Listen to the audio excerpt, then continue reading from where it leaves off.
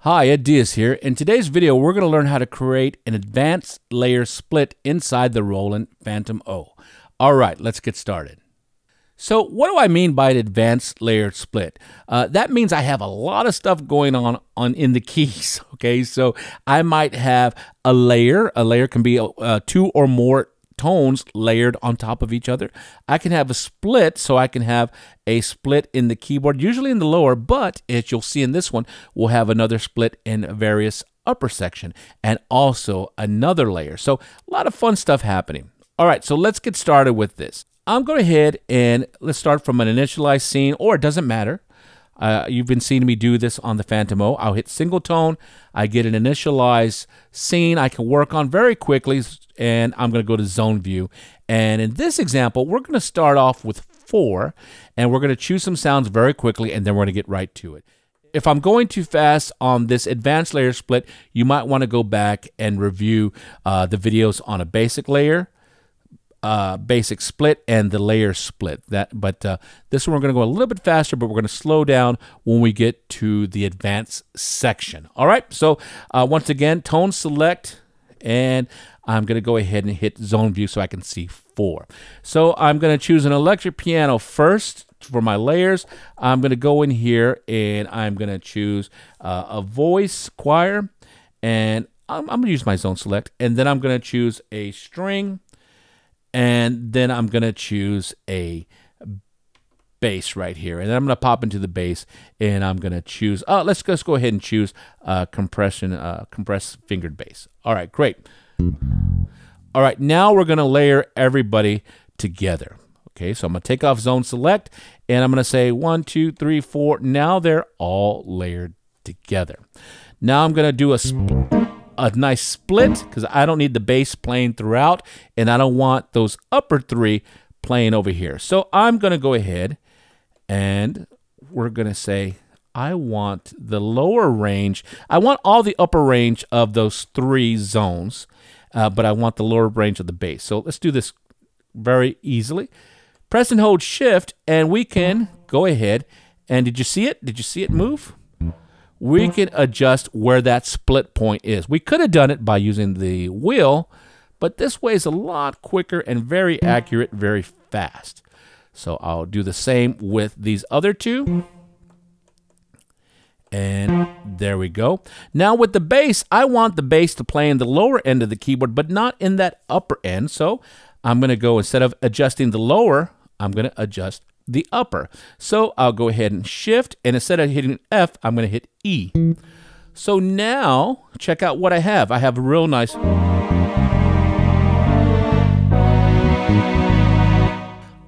cool. That's good. So this is a good starting point for us. All right. So I'm going to go ahead and press right. I'm going to write this scene, and I'm going to rename it, and we're going to call this, clear it. I'm going to call it an advanced layer split, just so we kind of have that in there. So advanced, so we'll just ADV space, and then we'll just go layer space and split. No problem. Layer. Let's move that guy over. There we go. And then a split. All right. Okay, great. And okay. Now I have to determine where I want to save it inside my FANTOM-0. I can press the enter button. And since I already have some that are named, I have my basic layer, my basic split, my layer split. I'm going to put it here, the advanced layer split. All right. Okay, so you're looking right now, you're like, Ed, this is the same as the layer split. Not quite. Watch. Now we're going to get into the advanced portion of it. So right now I have 4 tones in 4 zones. Let's press this zone one more time, and we're going to add maybe some leads up here. What? Okay, let's have some fun. We're going to add some leads, and we're going to move these guys down.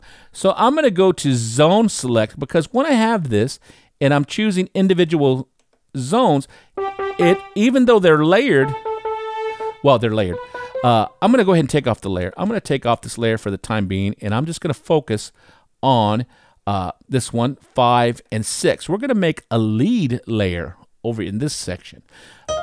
All right, so cool. So let's go ahead and go to my synth section, pop it open, and do I have anything saved? Yeah, I have a couple saved. This will work. All right, so let's go ahead and say I take this first one.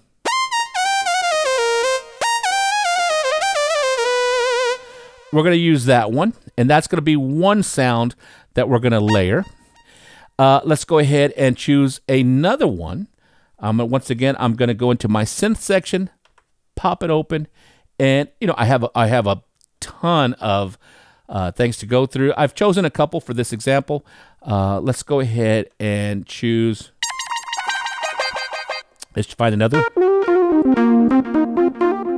Actually, that one might be good. Let's try this one, the loud synth lead. All right.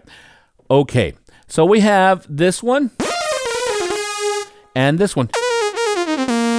Let's go ahead and layer them together and see how they sound together. So I'll take this off and I'm going to put them together. See, they just layered. I might go ahead and adjust. Bring this next guy up for support.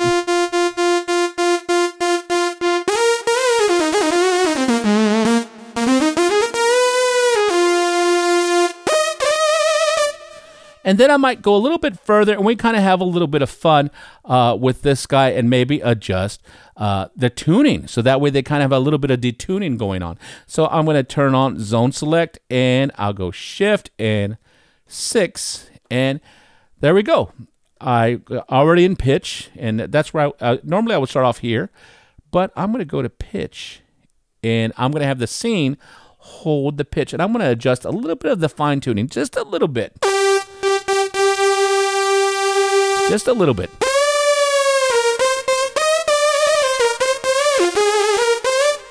All right, sounds good. Let's exit.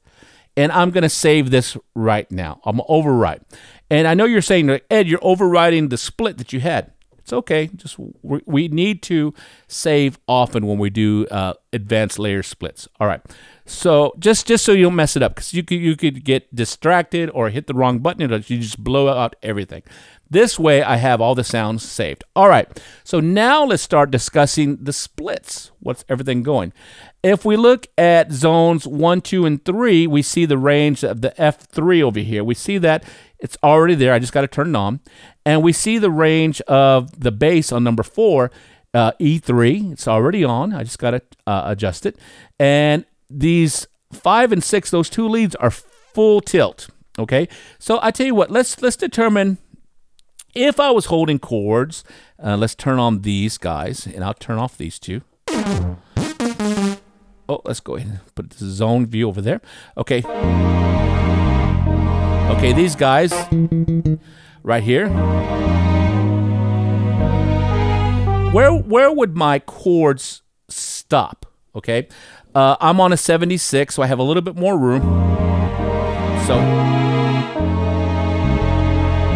So I could probably get away with chords maybe here. So I'll do an octave, almost 2 octaves of chords, okay?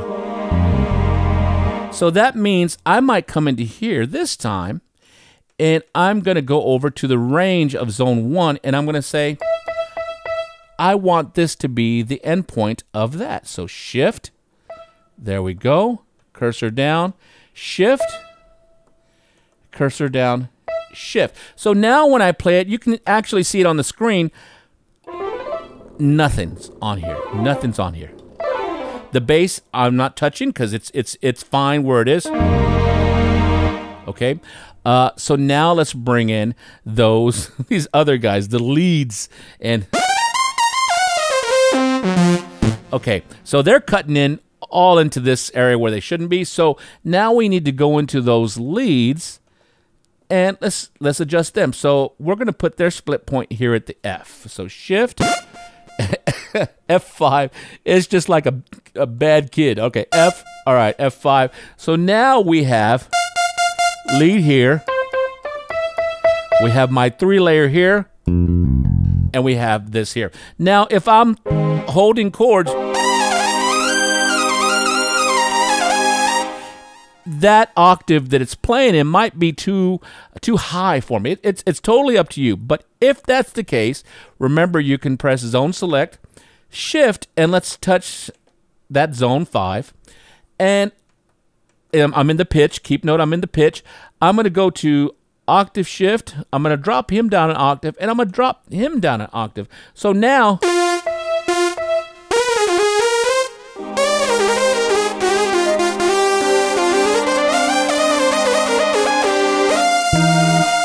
keep in mind where the shifts are, where the splits are. Okay, you got to keep that in mind. Now, so now I have this kind of already set, so I can have this guy. I can hold the sustain, but if I hold sustain here, it's gonna hold him. Maybe I want to use some. I want to use some pitch bend for my lead and some mod.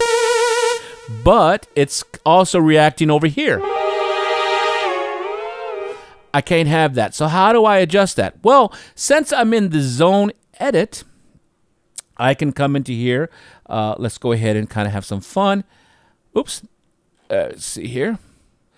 Let's start at the top. Okay, since I'm in the zone edit, I want to go in here and adjust what of these MIDI parameters react to those zones, okay? And I'm going slow just so you can kind of see, and we can adjust. So right here, we see the pedal control, and we see the bend control. So pedal control, I can have the pedals, different aspects of pedal controls for the keys, but in this example, I want to do bend control. So let's say here, I can go ahead and start moving around. Pitch bend, do we want it on zone 1, 2, and 3?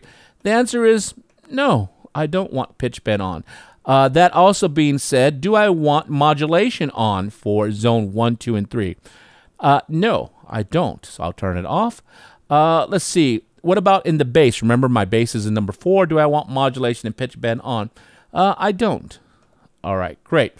Notice I could do that with the wheel. Now, do I want the bend on for that 5 and 6, my two little bad boys, my leads? Yes. All right, let's cursor back up to pedal control. Do I want hold on for 1, 2, 3, and 4? So you see the chorus, yes, yes. I want that on, yes. Do I want it on for these guys? No, I do not. All right, so everything should be right. So let's take a look now. Exited one time. So now I should be able to hold. And it's not holding the lead. Modulation isn't working for here. Let's do pitch bend. Let's go ahead.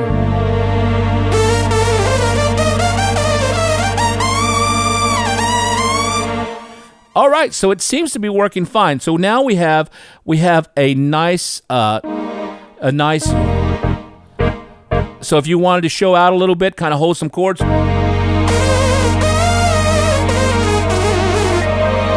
Remember that split, that's on me.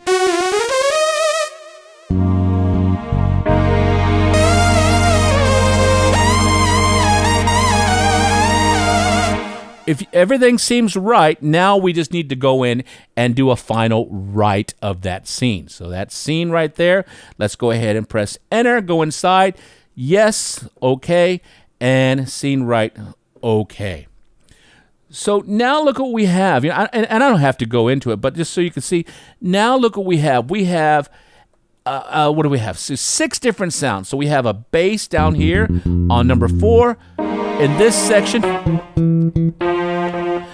we have a nice layer of 3 sounds, the EP, the choir, and the strings. And then up here, and we can always change this. If it determines that these ranges aren't correct for you, you can always go in there and make adjustments. And I have some leads right there. Final test of the pitch bend. Mod doesn't work. Sustain doesn't work over here.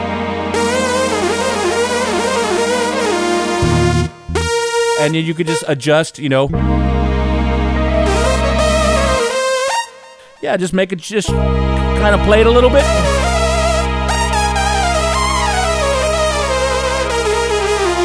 Don't do that one. and you're set to go. So that's a look at how to do an advanced layer split. So we remember we started off with a basic layer, then a basic split, then an advanced, then a layer split. So layers and a split. So now this is one version of an advanced layer split. There's a lot more we can definitely get into, but have fun with this one. Split that keyboard out with a layer here, layer some leads, really come up with some imaginative zone layers, and it's going to be, people are going to freak out when you play live. They're going to, wow, that sounds amazing, and they don't know that it's more than one sound. So a lot of different fun things going, and then don't be afraid to go inside here, shift, and look at some of these things. So pedal control, bend control, and then of course we went over here into the pitch, did some octave shifting, if you guys remember, and then also we could have adjusted the different keyboard ranges through here as well. All right, so take a look at this video. I really hope it helps you out. You guys take care, and we'll talk to you later.